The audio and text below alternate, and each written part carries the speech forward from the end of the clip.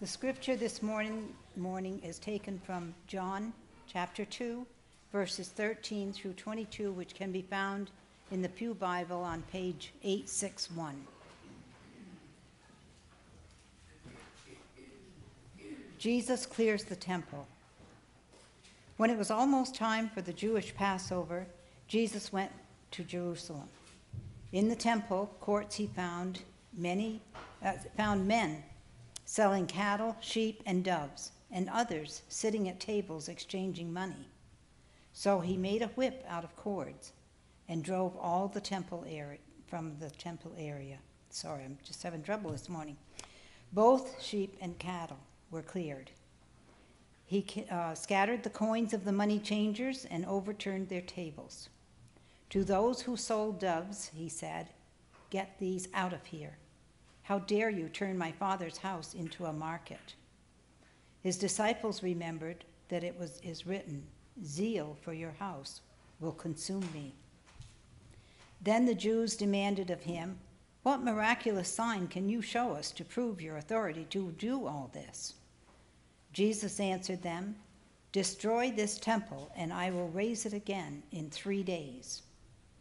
The Jews replied, "It has taken 46 years to build this temple, and you are going to raise it in 3 days?" But the temple he had spoken of was his body. After he was raised from the dead, his disciples recalled what he had said. Then they believed the scripture and the words that Jesus had spoken. This is the reading of God's word.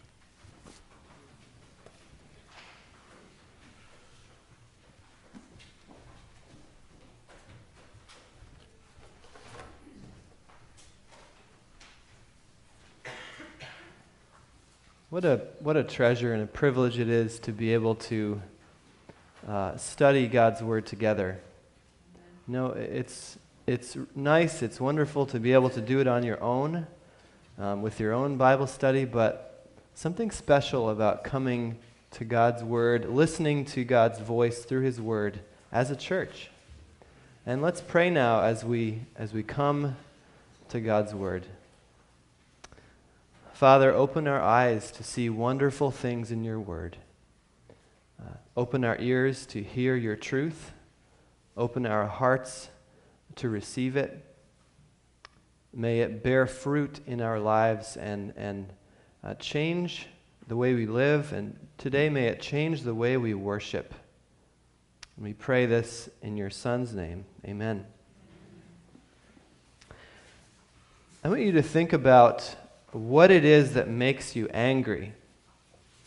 And I'm not talking about getting stuck in traffic, although that doesn't happen very much in Vermont, or things that annoy you. I'm not talking about anger that you probably shouldn't be having. I'm talking about what makes you angry in a good way. What gives you righteous anger? And I'm guessing if you thought about it, what you would discover is that you get angriest when things that you love are threatened. When something you care deeply about is insulted or threatened or hurt. If someone mistreats your kids, you get angry, right? If someone insults your spouse, you get angry. A few years ago, Colin Digby shared with me that he had a classmate who would not stand for the Pledge of Allegiance, and that made Colin angry because he loves his country. He loves the flag and what it stands for. You see, righteous anger reveals what we care about, reveals what's close to our hearts. And therefore, when Jesus is angry about something, we find out something that he really cares about, and we should pay attention. There are a number of places that the Bible shows Jesus getting angry. So he was angry when his disciples were stopping the children from coming to him. He was angry when the Pharisees were making it hard for people to obey God's law. And he was angry when people interfered with worship. When people let things get in the way of people worshiping God. And this morning, I want us to learn something about worship from Jesus' anger. I want us to understand why he was angry, what he cared about, and what it means for us. And so, as you may know, we're still in a series on worship, and we're sort of laying the biblical foundation for what worship is. Last week we talked about Israel's sacrifices and priests and their tabernacle. Today is a scene that happens in the temple in Jerusalem, which was modeled on the tabernacle. And we're going to tackle this passage in two headings. First, we see Jesus the table flipper, and second, Jesus the temple replacer. Jesus the table flipper and Jesus the temple replacer. If you would open your Bibles, if you have it, and turn to John chapter 2 so you can follow along. John chapter 2, 13 through 22 is our text today. Number one, Jesus the table flipper. Like all Jewish men who were able, Jesus went to Jerusalem to celebrate Passover.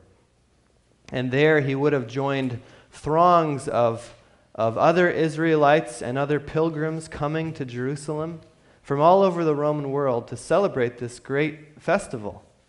And the temple in Jerusalem was the center of this activity.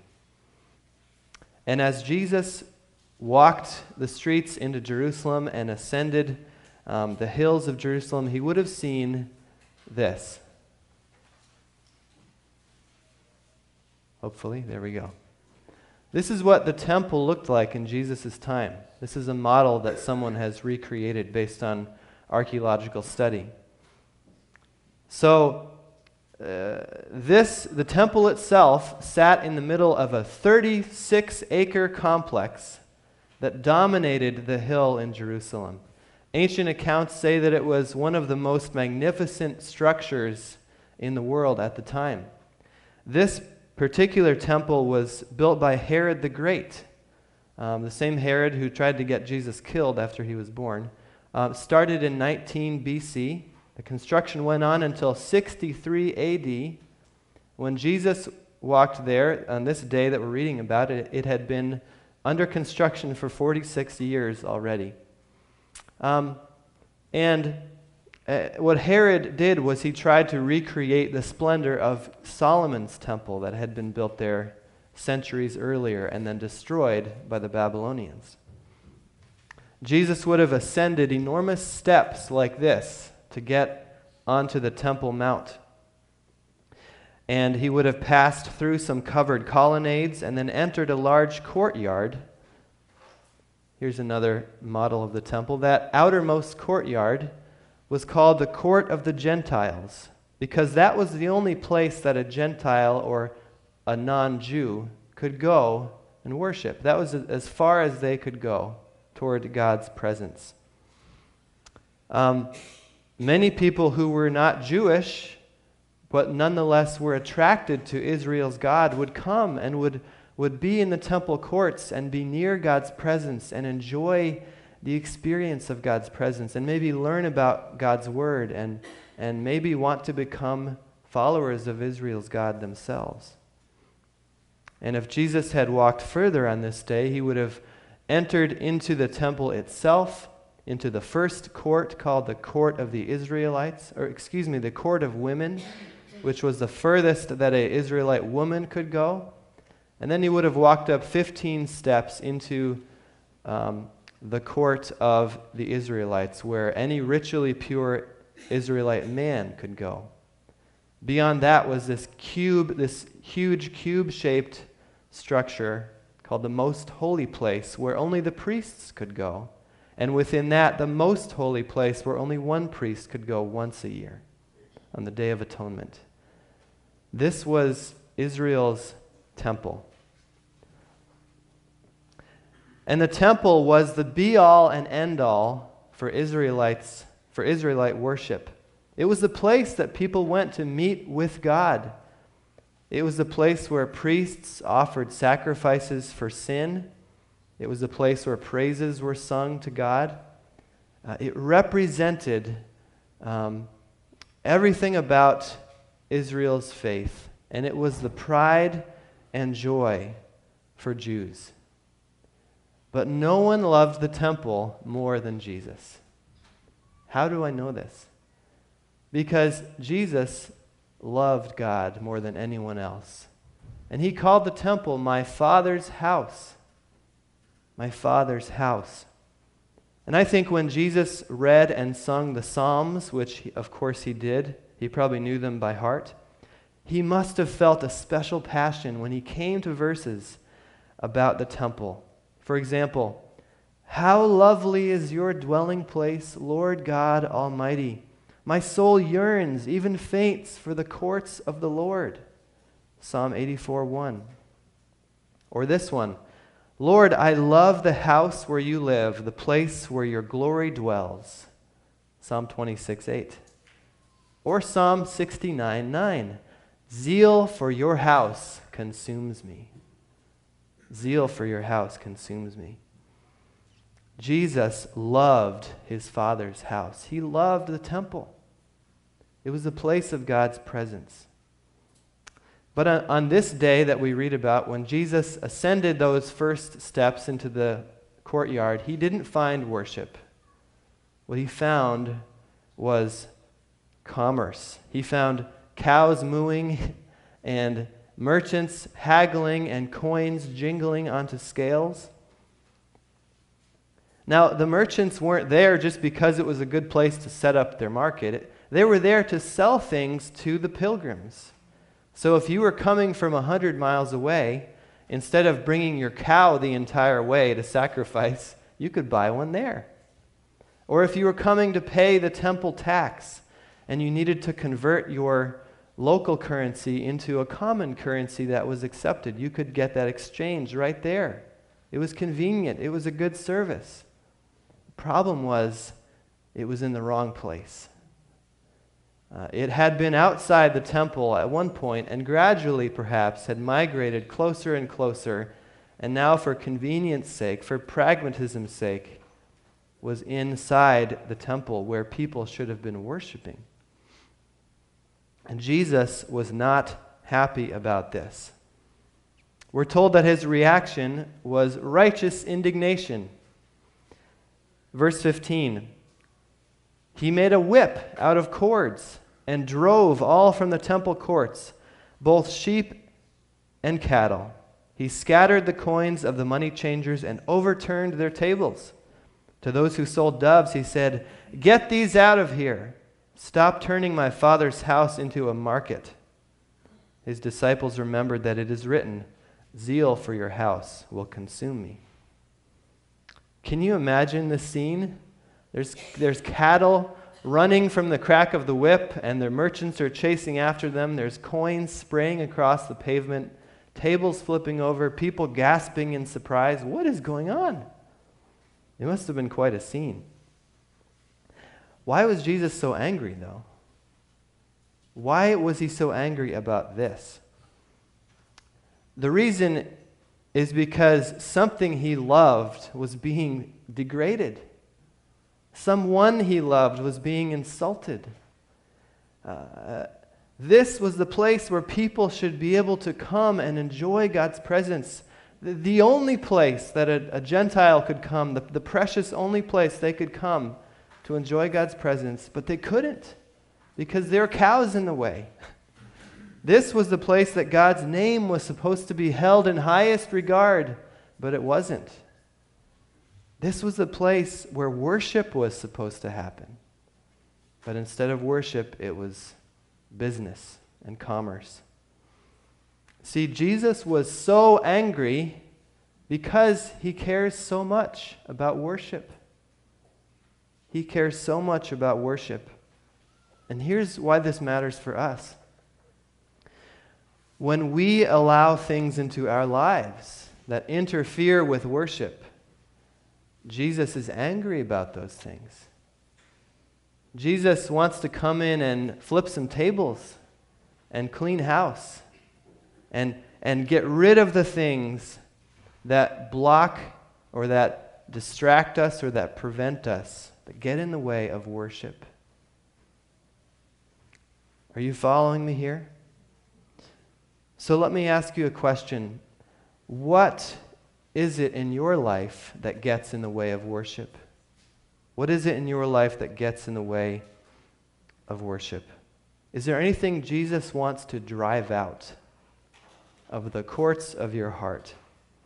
Could it be your relationship with your phone, a Netflix series you've been binge watching, your work, a sport, even a person you love who has come before Jesus in your heart?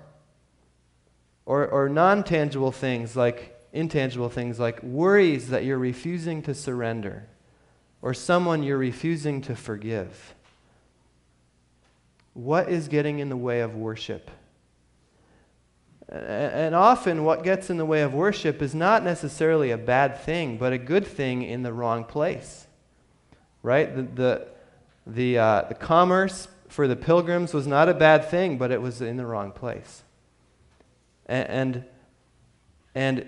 there's nothing wrong with loving family or loving your job or being a sports fan or whatever. But when they come before Jesus, they get in the way of worship. Mark my words, Jesus stands against the things in our lives that come between us and God, that prevent us from worshiping Him with all we are. And we should be glad for that, because His anger comes from a place of love. It comes from a place of zeal for us to experience God the way He experiences God and knows Him. He wants us to have the joy in His Father that He has. He wants us to know the joy of pure worship. So this Holy Week, as we head toward Easter Sunday, will you allow Jesus to clean house, to come in and drive out the things that come between you and God? It is such a sweet thing when you let Him do that, when He cleanses and purifies the temple of our lives, so to speak. Jesus is a table flipper. Number 2, Jesus, the temple, is the temple replacer. Jesus is the temple replacer. So before long, the temple authorities arrive. They hear the commotion and they rush over to figure out what is going on. And they find Jesus perhaps with the whip still in his hand. Perhaps he's sweating, breathing heavily from his labor. And Jesus already has somewhat of a reputation for being a prophet. So instead of just kicking him out, they say, okay, show us your authority to do these things. They give him a challenge. What sign can you show us to prove your authority to do all this? They're saying, Jesus, if you are going to come in here and tell us how we should use this temple, you better show your credentials. You better show us you have some authority from God and do a miracle to prove it. Well, Jesus does offer them a sign. He does offer them a miracle. But it's not one that they're about to take him up on, is it? Verse 19. Jesus answered them, "Destroy this temple, and I will raise it again in 3 days." Excuse me? Did you say destroy this temple? They say, it has taken 46 years to build this temple, and you are going to raise it in 3 days? But the temple he had spoken of was his body. Jesus' words sent shockwaves through this crowd. There are certain things you just don't say, right? There's certain things when you're in certain places that you just don't say. And one of them is, if you're a Jew, you don't talk about the demise of the most sacred institution in their faith, the destruction of this temple. That bordered on blasphemy. To many, that was blasphemy. But the most shocking thing was his claim to raise it in 3 days. Are you out of your mind? It has taken 46 years to build this temple. You're going to raise it in 3 days? Of course, he wasn't talking about the stone temple surrounding him. He was talking about a different kind of temple, the temple of his body. What does that mean? Jesus' body was a temple. We're going to dig into this more in coming weeks, but for now, it means that worship is no longer centered on a place, but on a person, on Jesus Christ. You see, even as Jesus stood there, overshadowed by this huge structure of the temple, stood there in the temple courts, in the shadow of the building where God's presence was said to reside, Jesus himself was where God's presence truly resided, in a perfect and complete way. Jesus' body. Remember what John had written in the introduction to his gospel. He said, the Word became flesh and dwelled among us, and we have seen his glory, the glory of the one and only Son. The Apostle Paul in Colossians 1 wrote these words, "For God was pleased to have all his fullness dwell in him." These are temple images. Jesus is the true temple. Jesus' body, Jesus' life. So do you see now why Jesus can claim authority to clean house in the temple? Because the very purpose of Jesus' life and death and resurrection is the same purpose that the temple had, to allow people to worship God, to allow people to meet with God, to allow people to know God. The temple is no longer the be-all and end-all of worship, because Jesus is the be-all and end-all of worship. See, worship is not so much coming to church anymore. You don't come to church to be in God's presence like in a temple. Worship has to do with your relationship with Jesus, first and foremost. That happens anywhere. It also happens when we gather as people who are all filled with the Spirit of Jesus. But you see, Jesus cares about worship so much that, in fact, he went a lot farther than just driving those animals and merchants out of the temple. In some ways, that was a symbolic action, right? I'm sure those merchants came back the next day. But Jesus' real work was still to come. His real purifying work for us. At another Passover festival a few years later, Jesus again would come to Jerusalem, where likely some of the same temple authorities who are talking to him now will hatch a plot to get him arrested and get him killed. And do you know what the main charge against him was that they put forward?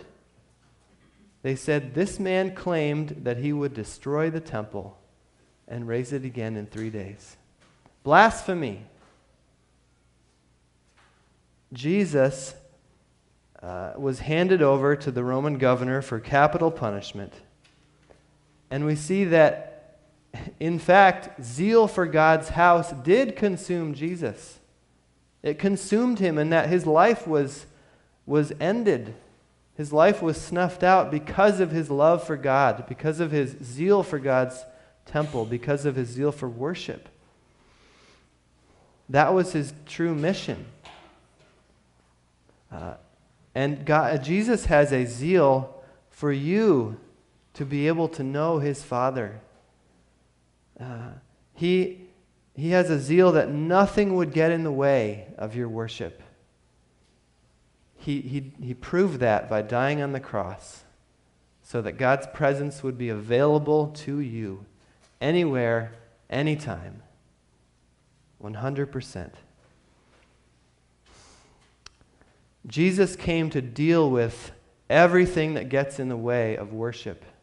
He loves worship. Worship is in him, through him, for the glory of his Father. As I was enjoying the beautiful sunny day yesterday, I'm sure many of you were doing the same, just reveling in the springtime in Vermont. It doesn't get any better than that, does it? As I was enjoying that day, I had a mental picture that I want to share with you, and I'll close with this illustration. I was imagining, as I was outside enjoying the sun and the warm air and smelling the earth and the new growth happening, I imagined someone sitting inside with the blinds drawn, the curtains drawn, the lights off, the TV on, just oblivious to the glory and the beauty right outside his door. And what Jesus wants to do for each of us is to come into our house and turn off that TV and open the curtains and kick the stuff away from the door that's keeping us in there and lead us out into the glory of God's presence, into the enjoyment of God that he knows, that he wants us to have too, into true worship. So Jesus came to deal with everything that gets in the way of worship. And the question for you is, will you let him? Will you let him? Let's pray.